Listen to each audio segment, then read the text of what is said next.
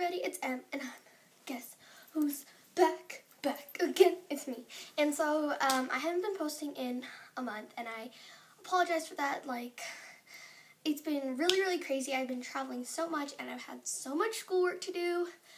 That is never an excuse for me. At least I try to upload as much as I can. So, it was just my birthday, and yeah, and I'm really excited. And so, on a so unrelated note, I'm going to be filming a horrific Dexcomm story today. And it's going to be a story time video. And I'm going to be telling you about the time where I broke my receiver and we had to get a whole new one and a whole new set of everything. So let's get on to the video. First things first, I had a pink Dexcomm receiver like this, and this one has share.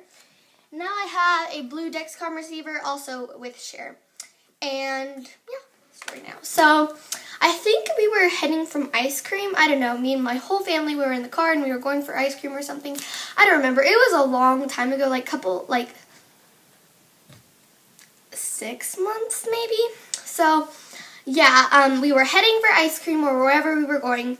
And after that, like, my mom and my dad, they dropped me, my brother, and my sister off at home. And while they did that, they went to Home Depot. And so, I have a pouch in my purse, and it carries my Dexcomm. Hold on, let me just show you. Okay, so here's the little pouch that I have, and my Dexcomm fits really neatly in here. And this is a Vera Bradley, like, little, I think it's supposed to hold your ID, but I put my Dexcomm in here. So I just put it in like that. And this purse was way before when this incident happened. So it was in here, supposedly, I thought. And so, well, I was heading back inside and go along with my business. They were about gone for 2.5 hours, I think. And so after that, I came back inside.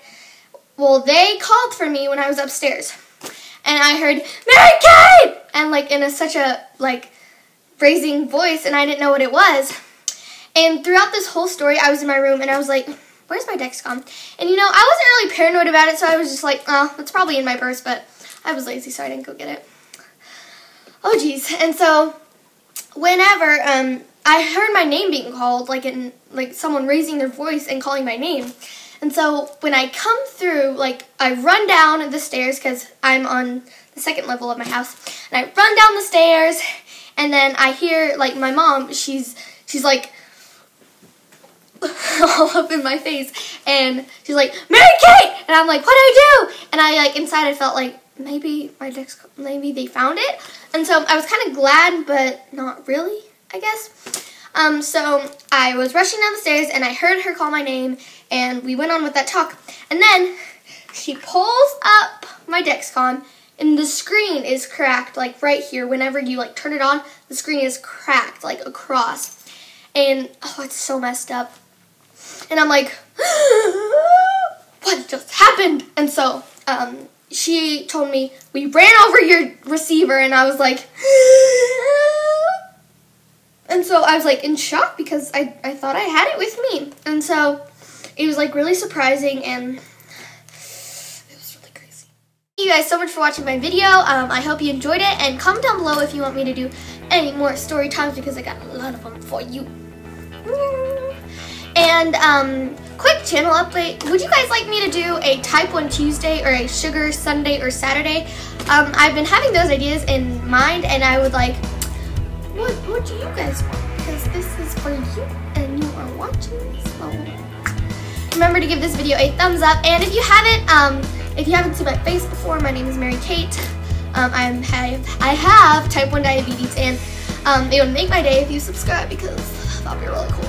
Anyways, thanks guys. Bye.